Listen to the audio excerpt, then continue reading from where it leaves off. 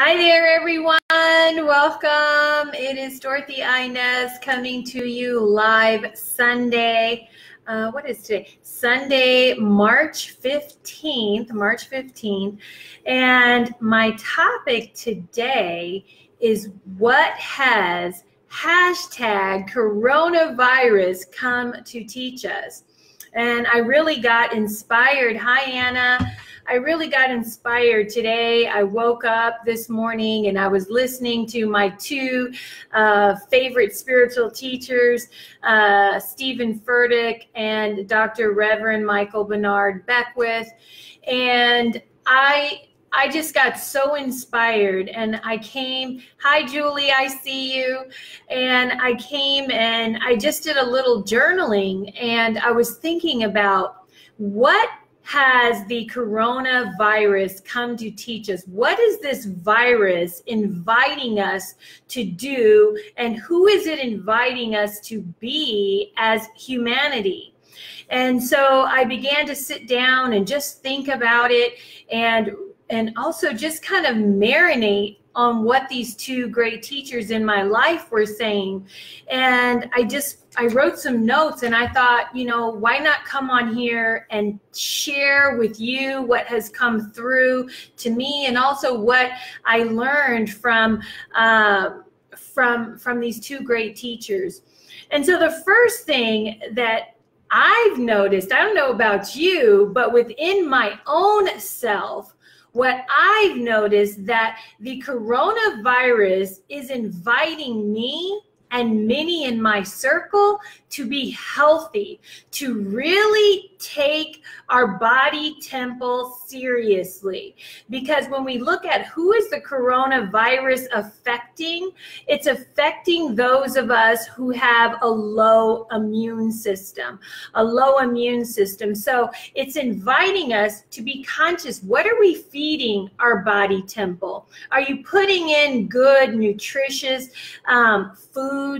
Are you taking your supplements every day? I know I have. I used to be like, oh, I'm forgetting, you know, I forgot my vitamins today, no big deal. And now I'm like, oh no, I'm getting in my vitamins for the day. I'm making sure I'm getting in my antioxidants. I'm making sure that I'm taking my vitamin D supplements, my fish oil, my magnesium, all of these things that doctors had been telling me to do, that I was like,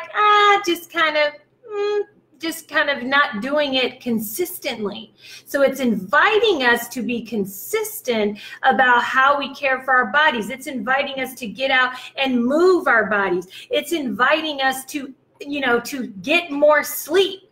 Because how many of you know when you're not sleeping, your immune system goes down? Many of you that follow me may know that I struggle. I've had a sleep disorder for about 22 years. I don't need any supplements, so don't send me your advertisements. But I have suffered with a sleep disorder for about 20 years. And when that cycle comes around, I notice I begin to have a scratchy throat, and I begin to feel sick.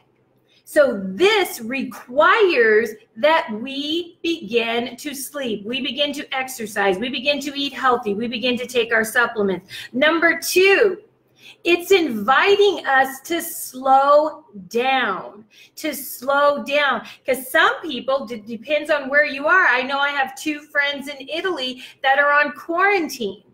And it's inviting us to slow our go life down, and really begin to learn to be with ourselves. Many of us don't know how to be with ourselves. Many of us, number one, we're always with people. We're always doing something rather than being something.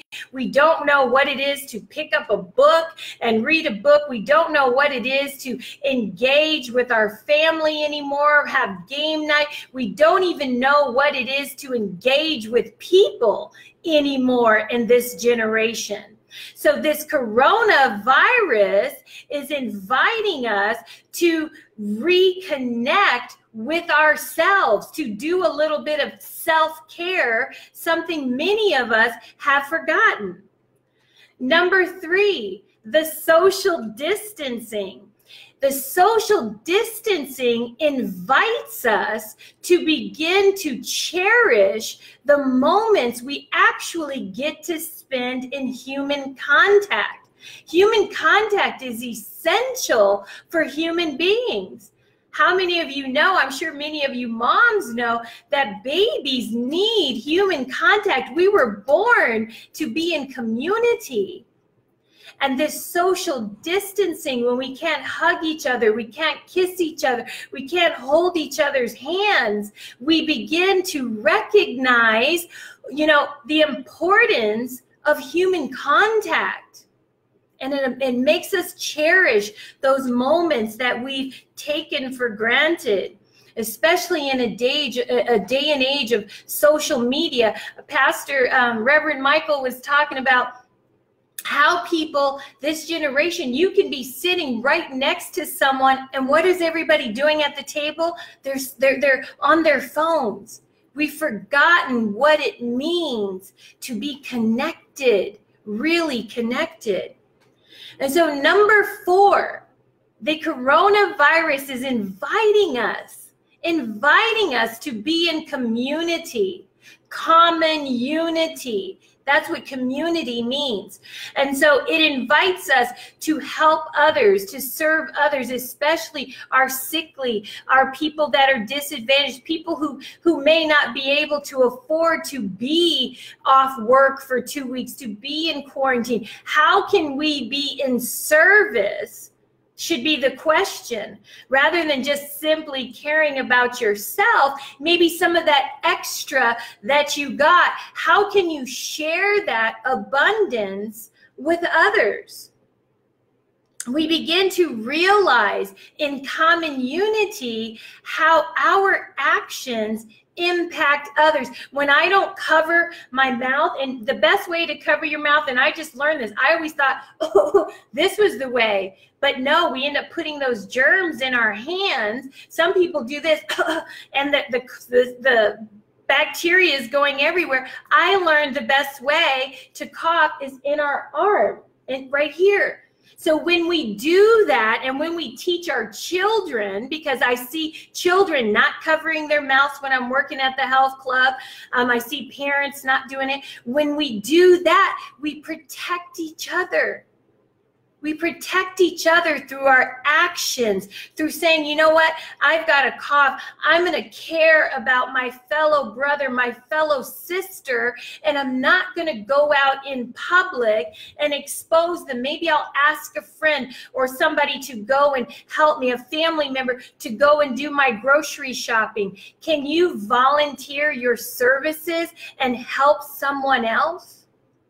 If you are healthy, a healthy person, how can you be of help?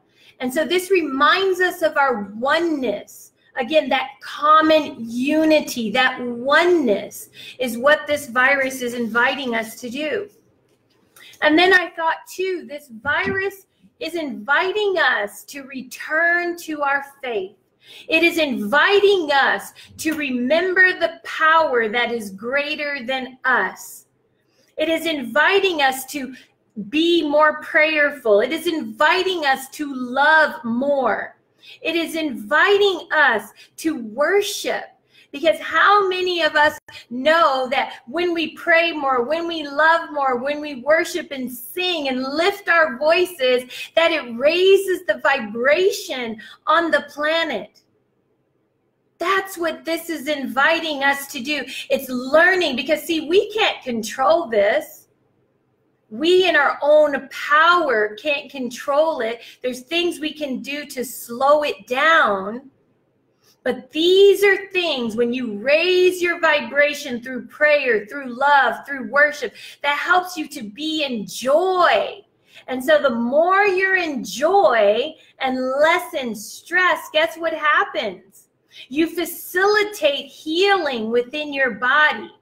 Because see, a body that's in stress, this is one thing I've learned from my health coaching training, that when we're in stress, our immune system is low. And so when we're in high vibe mode, guess what? Our immune system is higher. I told a friend the other day, don't sit here thinking about what's going to happen if you get the virus, because see, then your body, your cells begin to respond to that. And guess what? You open yourself up to the virus. So I just invite you to be in prayer, be in meditation, be in love, be in worship. Don't let this get you down. Look at ways that you can allow it to lift you up. Because if you follow me, you know that I always say life is happening for us, not to us. One of the greatest lessons that Reverend Michael Bernard Beckwith has taught me over the last years, 7 years or so I've been studying with him, that life is happening for us, not to us. So you always want to live in the question, what is this thing, this situation, this person here to teach me? How can I grow from this situation? You know, and another thing I thought was interesting that he brought up is he said Ebola, the H1N1 virus, and these other viruses that have been around before. He said people are still being impacted by these, but people aren't freaking out because they aren't the latest trend in the news. So soon, hopefully soon, when this starts to warm up, this will be less in the news until it comes up again. But how can you be prepared? How can you begin to love on your body temple more? How can you begin to cherish the people and things in your life more? How can you connect to yourself, to God more, even without a crisis? That's what this invites us to do. So I just want to encourage you in this day when it feels scary, don't walk around being in fear, because God has not given you a spirit of fear, but one of love, peace, and a sound mind. We don't need to go crazy, building up. You want to be prepared. You want to take right action.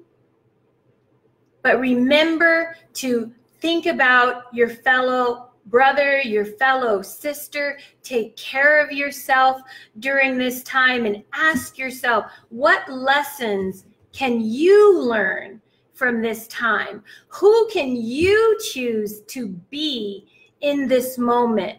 You can choose to be a beacon of light, or you can choose to be a beacon of darkness, somebody who's always just talking about this, and bringing others down. So I hope that this message today, I pray that it has blessed you, it has encouraged you, it has given you a different way to think about this virus that's out here. It's a reality we're living with right now, but how are you going to choose to be and think about it as we move forward? God bless, peace and blessings. Bye.